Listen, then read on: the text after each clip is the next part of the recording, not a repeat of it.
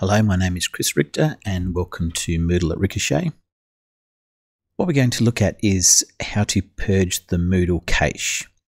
Now, what does that mean? The Moodle learning management system that you obviously know about, otherwise you wouldn't be here, has a cache. This cache actually belongs inside Moodle, which is different to your browser cache. So if you're clearing your browser cache, which is to do with any website that your browser uses, that's a completely different thing.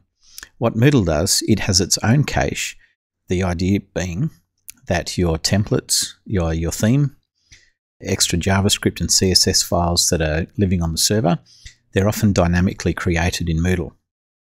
What Moodle wants to do is to cache all of this information so that your browser will load a lot faster, especially if you have thousands of students. This Moodle cache can be cleared. Why is this a problem? Or why would you need to do this?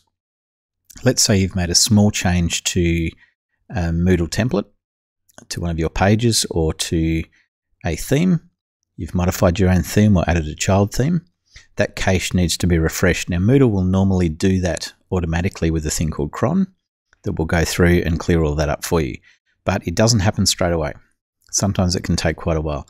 So if you need to go in and clear the Moodle cache yourself, you can do this by going to Site Administration, Development, and Purge Caches.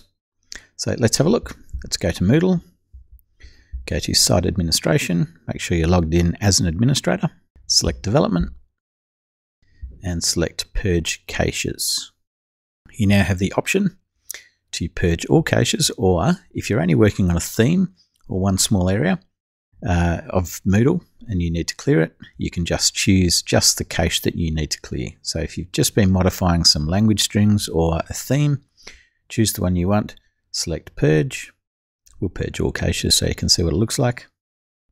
And that's it, all done. Nice and simple. Hopefully this has been useful to you.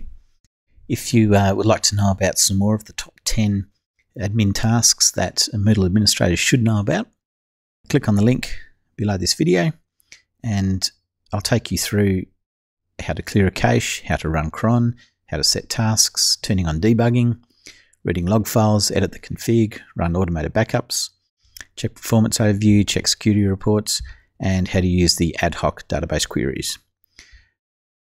I hope this has been helpful. Please feel free to check out more videos on how to make the most out of the Moodle learning management system.